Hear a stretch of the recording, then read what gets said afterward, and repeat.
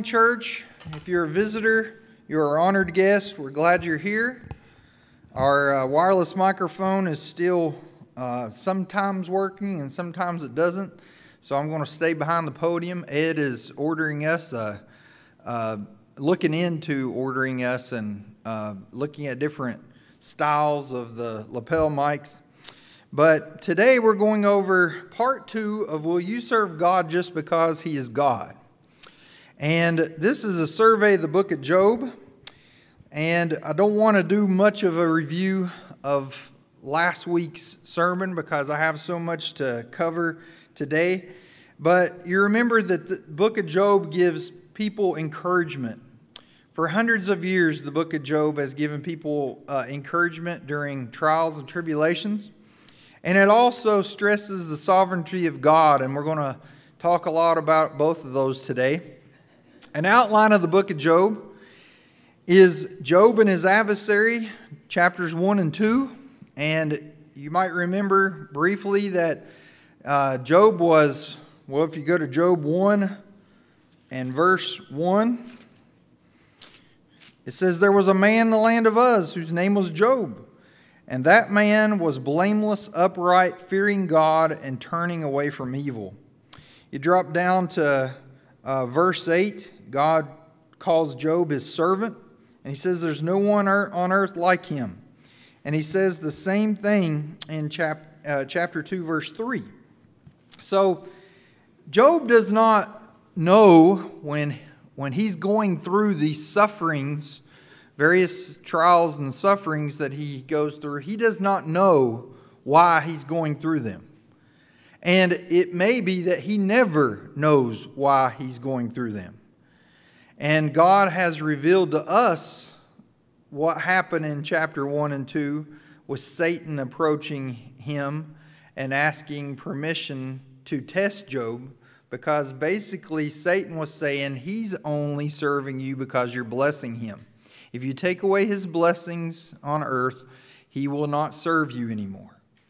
And so we covered chapter 1 and 2 last week. We also tapped into some of the life lessons that we can learn from chapters 3 through 37, but we're going to go over some more of those today. But the outline continues. In part 2, you have chapters 3 through 37, which is Job and his friends.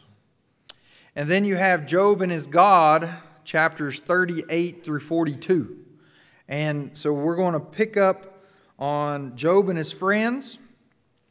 And the first thing we want to look at is his 3 friends, Eliphaz, Bildad, and Zophar. And as we stated last week, one of the things that they did was sit with him for 7 days in silence. And that is probably the best thing they did, is visit him and sit with him in silence. Because when they open their mouth, they reveal how miserable of comforters they really are. And we've all probably had those people in our lives that they might mean well. Maybe they do, maybe they don't. But really, they're not a source of encouragement. And that was what was happening with Job's 3 friends. And in these poetic discourses between his friends and him, there's several cycles. Their conversation with Job is found in chapter 3 through 31, and then we're going to talk about in 32 through 37 another individual named Elihu, E-L-I-H-U, is going to come on the scene. But one by one, Eliphaz, Bildad, and Zophar, one by one, they each basically say that, Job, you're suffering as a result of some terrible thing you did wrong, your sins. Righteous people are not punished, and they plead with Job to repent so that God can bless him again.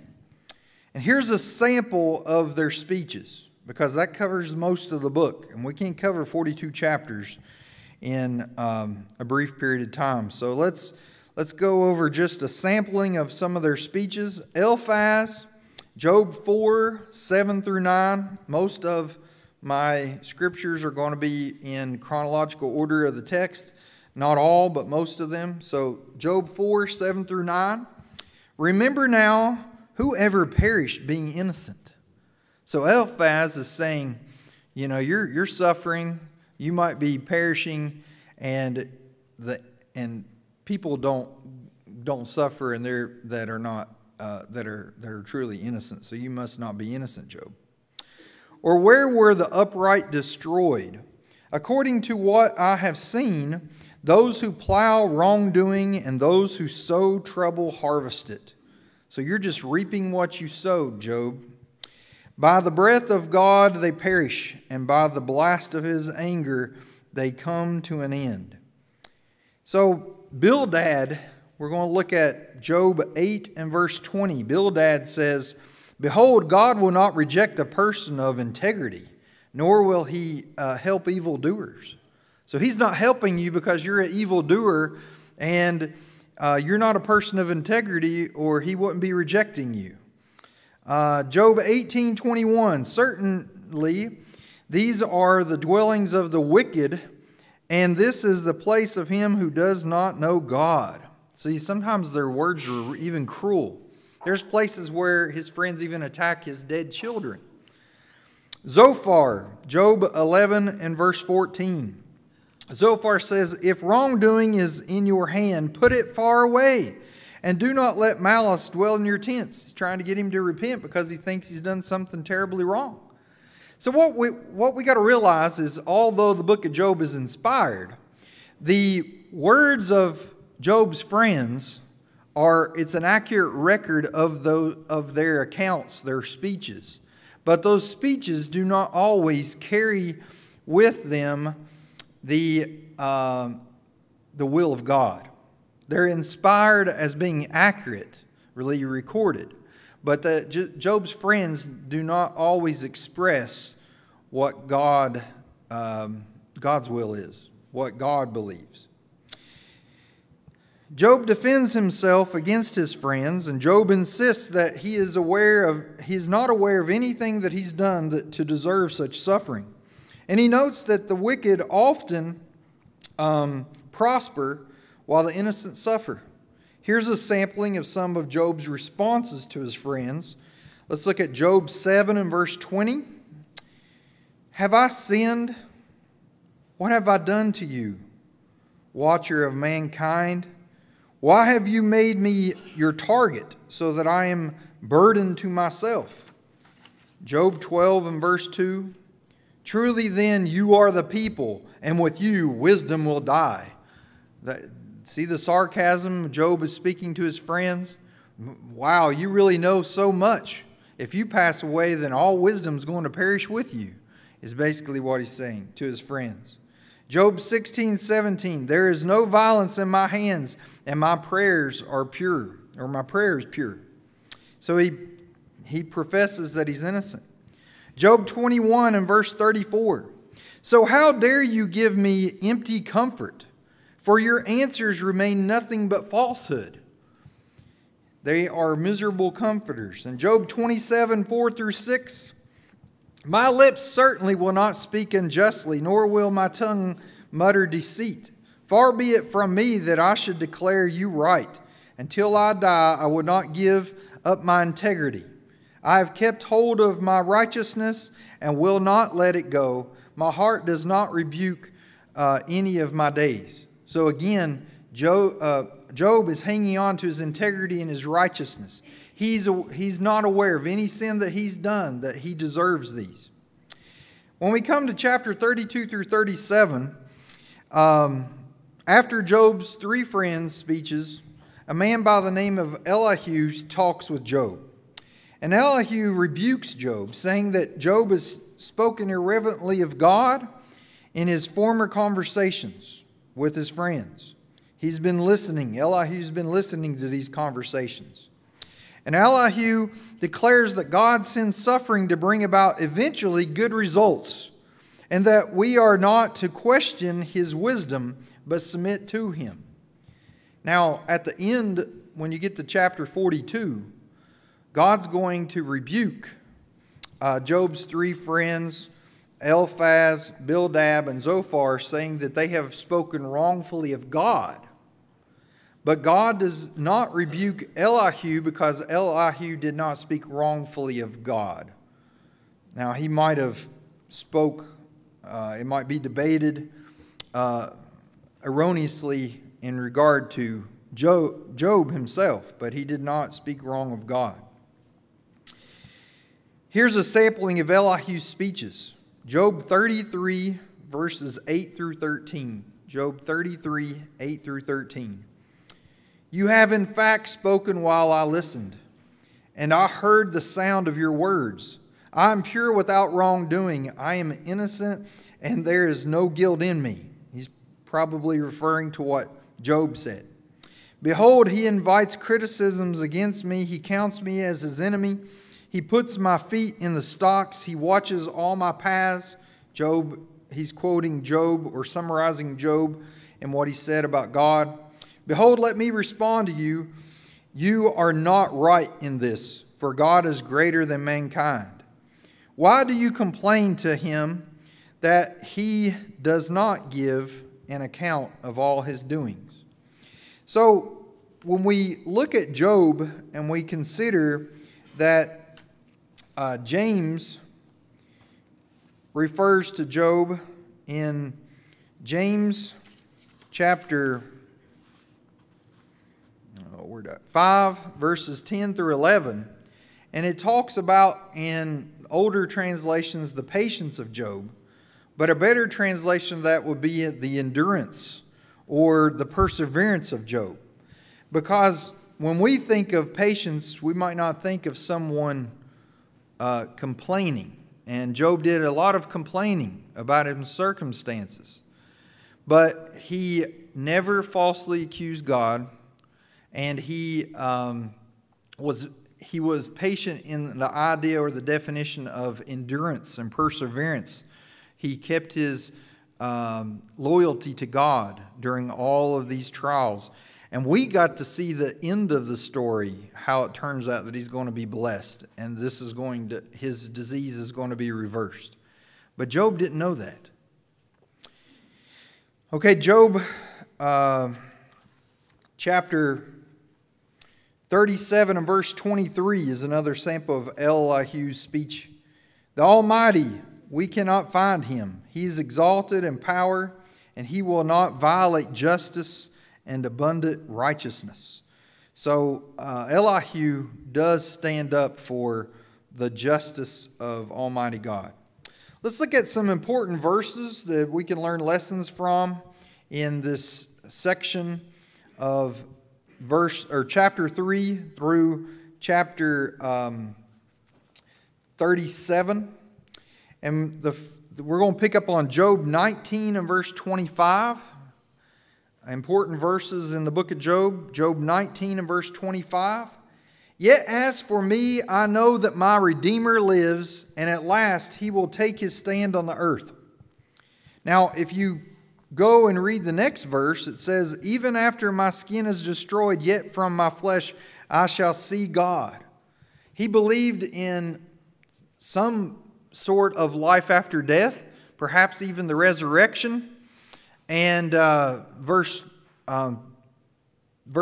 26 refers to that. And Job 19, 25, and 26 are the basis of the song that we sung before the sermon. I know that my Redeemer lives. That comes from the book of Job. Way back in the patriarchal age, our God had a plan that could be known. And Job had faith in a future Redeemer who would one day stand upon the earth. And we know, he didn't know who that was going to be, but we know it's Jesus Christ. The Hebrew word for Redeemer in the Old Testament is the word Gael, G-A-A-L. The idea of a Gael was a kinsman who would stand and plead the case, defend, and vindicate their relatives. And there's various ways that they did this. But it's a beautiful phrase, Gael. Our song, I Know That My Redeemer Lives, is based on the idea of Gael and Job 19, 25, and 26. And I thank Josh for leading that for us today. Who is the one who shall stand at last on the earth? The ultimate Redeemer, the ultimate Gael, is the one who will plead our case and vindicate us as only the Lord and Savior Jesus Christ can do. In Isaiah 59 and verse 20, a Redeemer will come to Zion and to those in Jacob who turn from wrongdoing, declares the Lord. So he comes to Zion. We know that Jesus walked upon the earth and did go to Jerusalem, where Mount Zion is. Like the song title of page 250 in our psalm books, Jesus is the great Redeemer. Matthew chapter 1 and verse 21 says, "You shall name him Jesus, for he will save his people from their sins." And Jesus redeemed us, or purchased our redemption with his blood. Ephesians chapter 1 and verse 7, "In him," that's in Christ Jesus, "we have redemption through his blood, the forgiveness of our trespasses according to the riches of his grace." And then Colossians 1:13 and 14, "For he," speaking of Jesus Christ, "rescued us from the domain of darkness and transferred us into the kingdom of his beloved Son." Or else this should say the he there is God the Father. "For God the Father rescued us from the domain of darkness and transferred us to the kingdom of his beloved Son." That's Jesus Christ. "In whom we have redemption, the forgiveness of sins." In Christ we have redemption, the forgiveness of sins, and in no other. There's many things that we could say about the kinsman redeemer, Gael, in the Old Testament and their responsibilities. And Christ would fit all of these. And I'll make this available, this information to you later on, but Christ would fit all of these. The Gael provided an heir for his brother who died.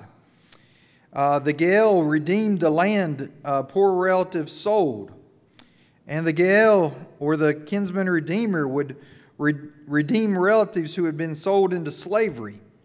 And the Gael would avenge the murder of a relative.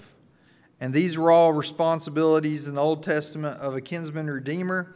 And Jesus Christ, our great Redeemer, fulfills these. In Christ we are blessed with every spiritual blessing he provides for us.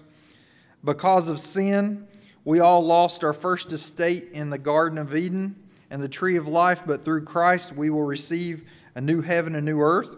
So he redeemed the land that was sold. He buys us back. We were once slaves to sin, and he has bought us back with his blood. And then he's slain, or he's our, he avenges, as a Gael, he avenges the murder of his relatives, and we were slain by Satan and sin, and Christ redeemed us from spiritual death and avenges our death. Those are all ways that Christ fulfills that. Why was Job persistent in following God? You ever ask yourself that? What was it in Job, or what developed in Job? What was it that made him keep on keeping on? What kept Job from giving up? What kept Job from quitting God when things got difficult? One of the things that kept Job going is found in Job 23 and verse 12. Job 23 and verse 12. "I have not failed the command of his lips. I have treasured the words of his mouth more than my necessary food." There's the answer. Remember the recent sermon, How to Cope with Life, based upon Psalm 119? How did Job stay true to God? Job answers, "I've treasured God's word." I have treasured God's word. Job says, "I've treasured the word of his mouth, God's mouth, more than my necessary food." And he thought that God's word was more valuable than his physical needs. And when we put that much emphasis on the word of God, and we love God's word that much, and we want to apply it to our lives, and we dedicate our lives in that ambition, then guess what? We can be like Job And when difficult times come our way, we're not going to quit God either. That's what made him persist. Do we realize just how valuable God's Word is to us so that we can persist in a faithful, God-pleasing Christian walk? In Matthew 4:4, Jesus himself says, "It is written, man shall not live by bread alone, but on every word that comes out of the mouth of God." Do you view God's Word as necessary substance? Matthew 5:6, "Blessed are those who hunger and thirst for righteousness, for they will be satisfied."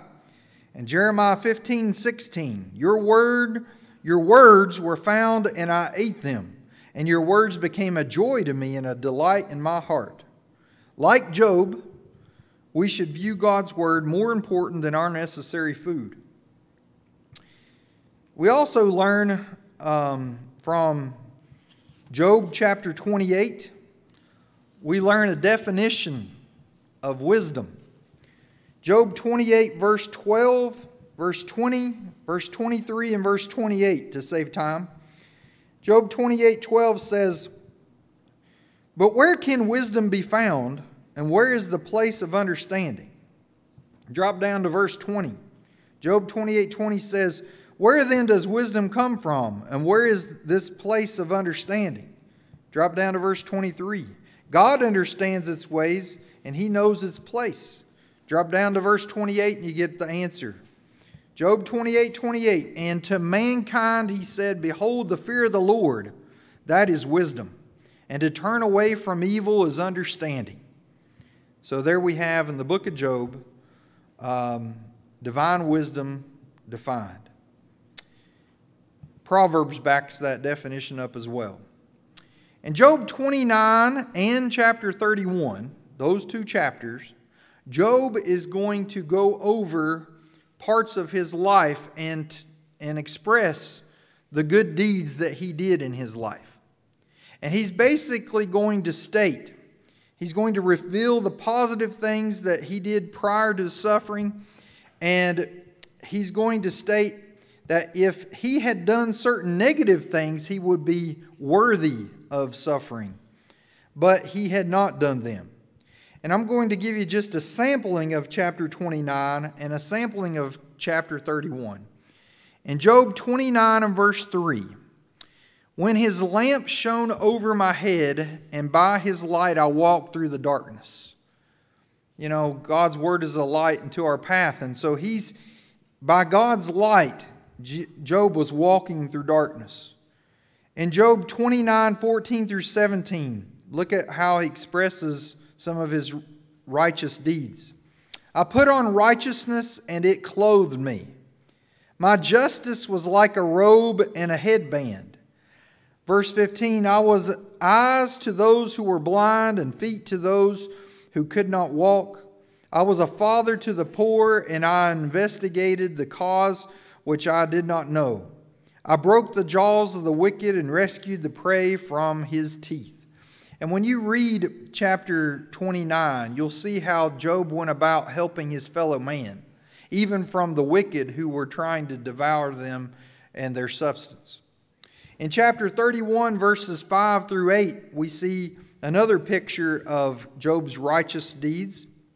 "If I have walked with deception, and my foot has hurried after deceit, let him weigh me," talking about God, "with accurate scales, and let God know my integrity. If my steps was turned from the way, or my heart followed my eyes, or if any spot has stuck to my hands, let me sow and another eat, and let my crops be uprooted." So he is indicating that he is living a righteous life and is not suffering because of doing some terrible sin. We also learn in chapter 31, verses 1 through 4, and then it picks up a continuance of this subject in verses 9 through 12, how Job kept his eyes from lusting after women. And this is an important passage for many people that, you know, in the years gone by, you had to go through some embarrassing situations, it was much harder to go about looking at pornography than it is today. If you own a phone and you have connection to the Wi-Fi, you have access to pornography. And these are important texts to encourage people to abstain from lustful views of others. Job 31, 1 through 4, I have made a covenant with my eyes. That's important to do. How then could I look at a virgin? And what is the portion of God from above, or the inheritance of the Almighty from on high? Is it not disaster to the criminal, and misfortune to those who practice injustice? Does he not see my ways and count all my steps? In other words, you can't, even when you look at a woman with lust, or a woman looks at a man with lust, vice versa, you're not going to, God knows, you're not going to get by with it. You're not going to, you might fool other people, but you're not going to fool God. Drop down to verse 9 through 12. If my heart has been enticed by a woman, or I have lurked at my neighbor's doorway, may my wife grind grain for another and let others kneel down over her.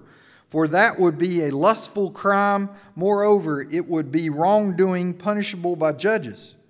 For it would be fire that consumes to Abaddon, which is a place of destruction, ruin, perish, and would uproot all my increase. He realized that the blessings he had, if he would go down that path, that it would lead to destruction and a removal of blessings. Again, he is professing his innocence. Now this brings us to the chart that you have. Suffering is not necessarily due to sin. Suffering can be because of your sin or the sins of others, but it's not necessarily due to your own sin. Job has not suffered because of his sin. Job's suffering due to the sin of Satan. Satan is the cause of his problems. He doesn't know that. He even thinks that God is doing this to him. But it's God who allowed it to be done to him, but Satan's doing it.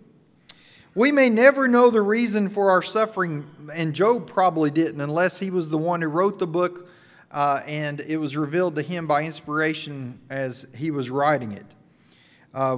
We're uncertain from lesson 1 who wrote the book of Job.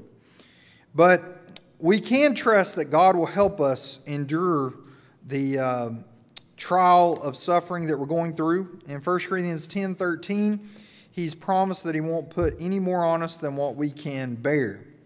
So look at some of the reasons people suffer. This is taken from 2 sermons that I preached here at Hill Street in 2018, and I just summarized them in 10 points.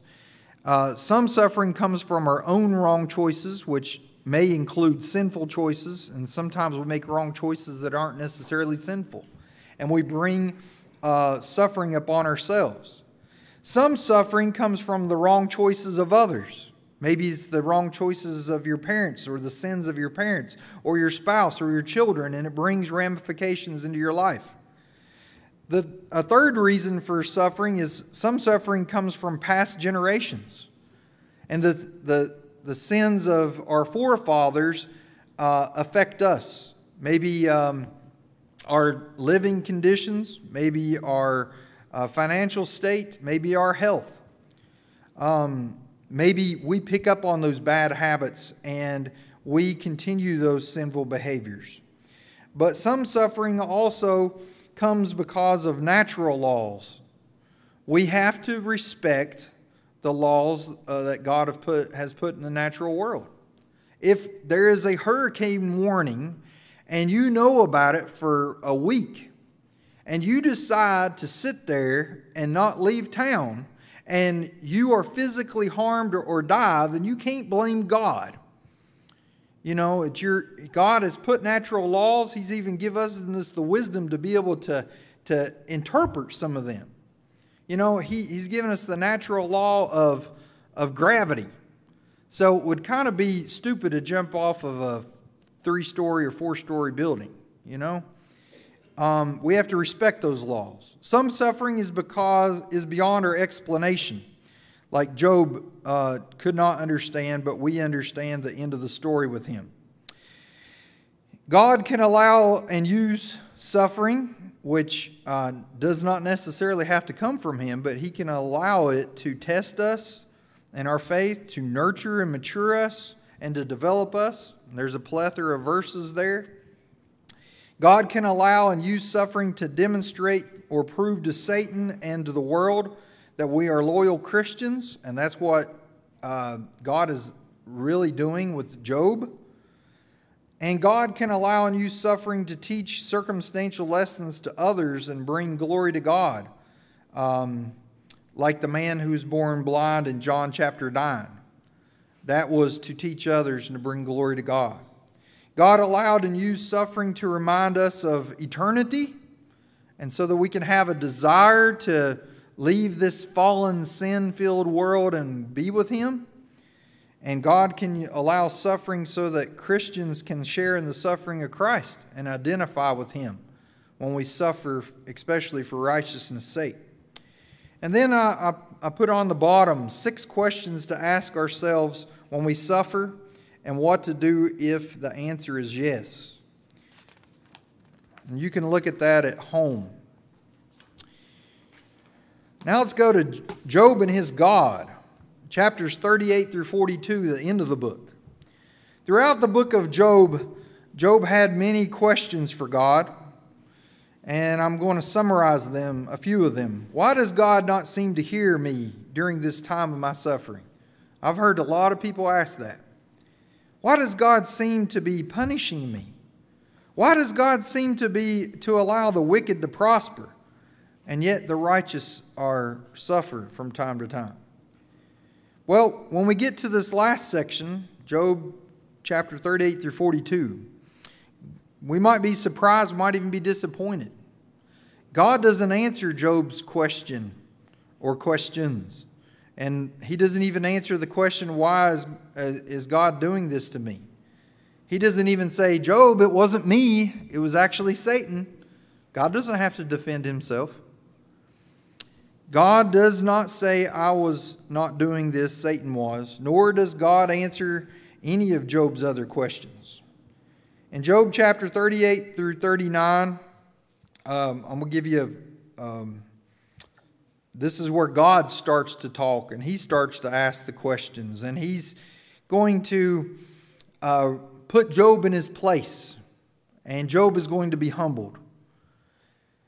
In Job 38, verses 1 through 4, then the Lord answered Job from the whirlwind and said, who is this who darkens the divine plan by words without knowledge?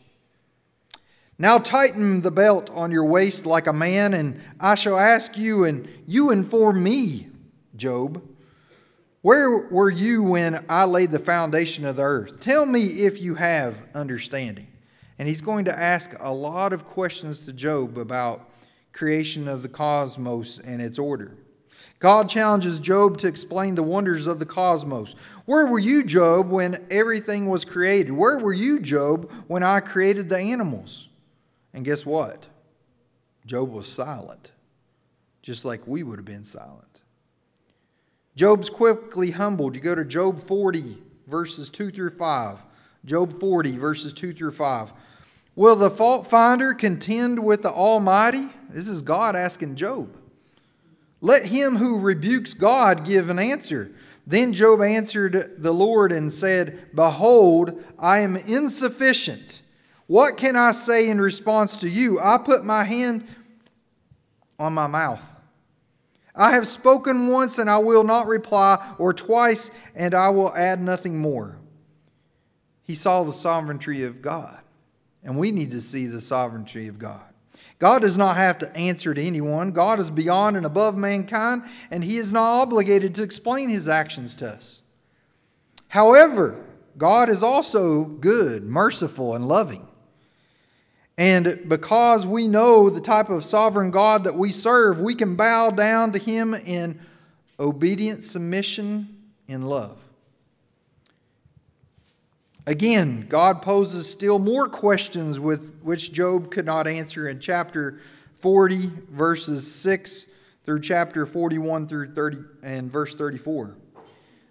Job 40, 6 through 8 says, then the Lord answered Job from the whirlwind and said, Now tighten the belt on your waist like a man. I will ask you, and you instruct me. Will you really nullify my judgment? Will you condemn me so that you may be justified? You know, basically Job's been saying, this ain't fair. God never said life was fair, but he's just. Job just doesn't know how God is being just in allowing this to happen. But I thank God and I thank Job for going through this so that we can reap the benefits when we read the book of Job and we understand the end of the story, whether Job did or not. Job, why are you so presumptuous as to question my judgments? Job, I'm God. I don't have to give an account or explanation to you. I don't have to explain why some suffer and others don't.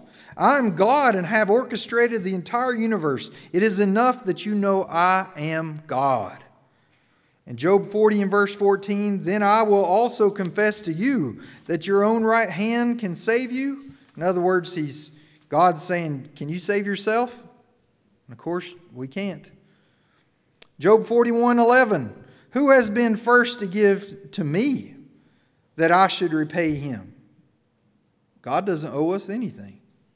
Whatever is under the entire heaven is mine, God says. And so Job begins to see the greatness and the majesty of God. And Job is brought into penitent submission. Job 42, 1 through 6. We're at the last chapter of the book. Everybody turn there. Job chapter 42, 1 through 6. After God peppers Job with questions after question regarding the workings of the cosmos, he sees Job's reaction. And Job reacts by submitting to the sovereignty of God. Job 42, 1 through 6 says, then Job answered the Lord and said, I know that you can do all things, and that no plan is impossible for you. Who is this who conceals advice without knowledge? Therefore I have declared that which I did not understand, things too wonderful for me which I do not know. Please listen and I will speak. I will ask you and you instruct me. I have heard of you by the hearing of the ear, but now my eyes see you. Therefore I retract and I repent, sitting on dust and ashes. Now he wasn't suffering for anything that he did wrong, but he was complaining and questioning, why is this happening to me? And he thought God was doing it. And he's repenting because he was not respecting the sovereignty of God in certain times in the discourses. We, like Job, have to learn to trust God's faithfulness in things we cannot fully grasp. If God can create and operate the cosmos, then a faithful child of God can put their trust in God and endure the suffering of this life, knowing that God is in control and that we are near and dear to Him. And I'm talking about the faithful child of God. We are loved by Him.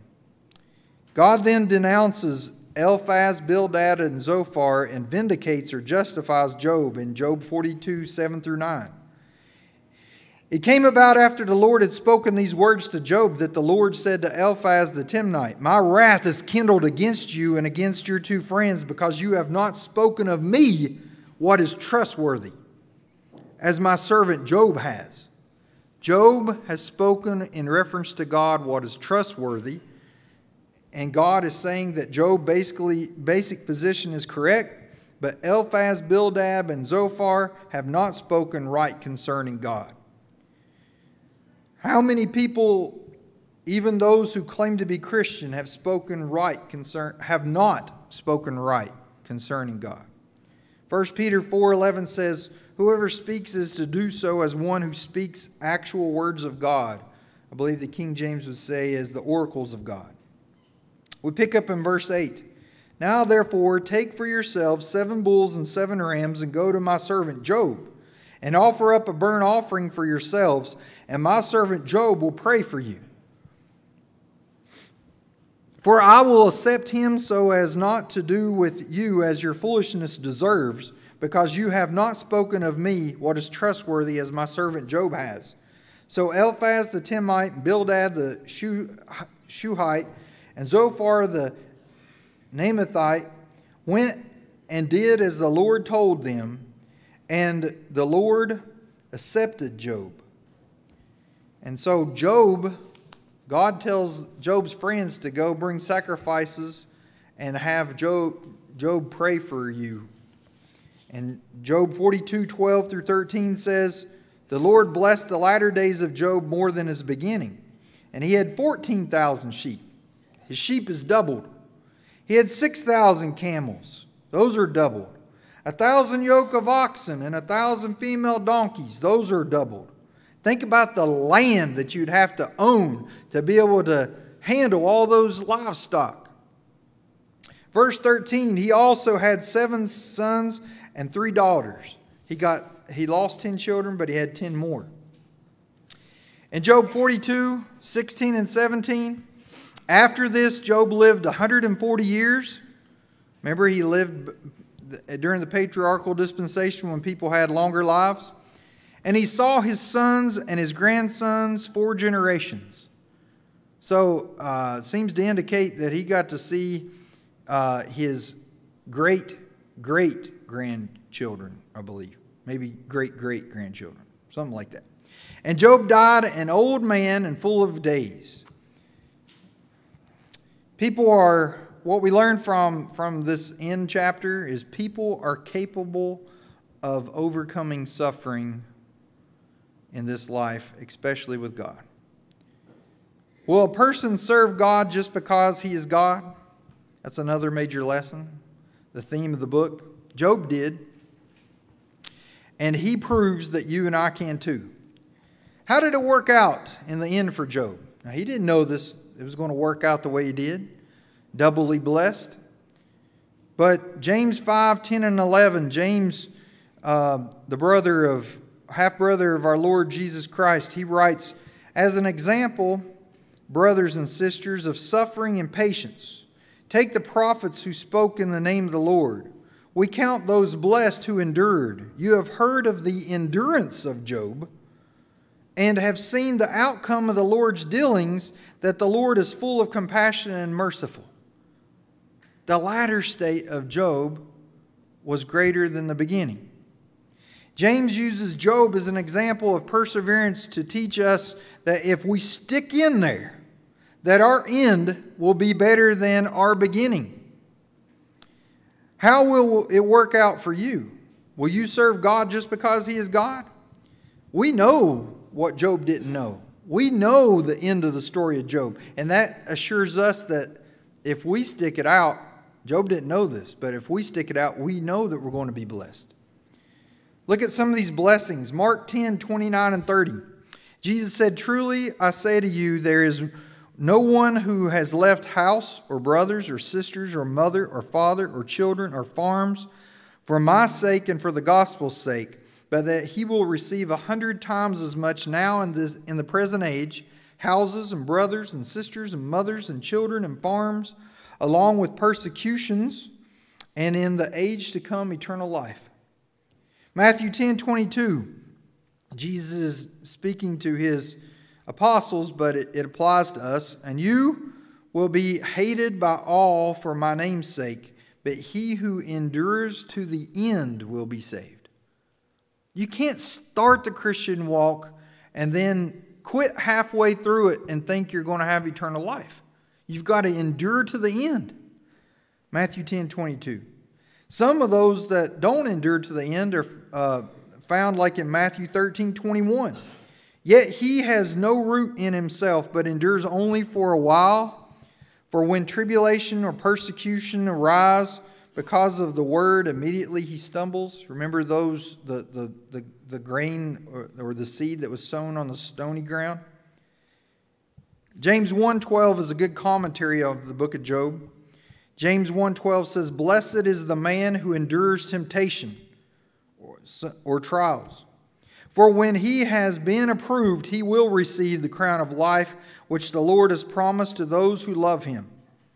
Are you enduring so to be blessed and receive the crown of life? True Christianity is not a means of escaping from harsh realities of life. It's not a health and wealth gospel. It is a source of strength for facing the harsh realities of life. True Christianity demonstrates God's concern for the sufferer. He does not allow any trial to come upon his people which is greater than they can bear, 1 Corinthians 10:13. And he rewards those who endure their trials. Romans 8:18 says, "For I consider that the suffering of this present time are not worthy to be compared with the glory that is to be revealed to us." And this concludes our survey of the book of Job. Will you serve God just because He is God?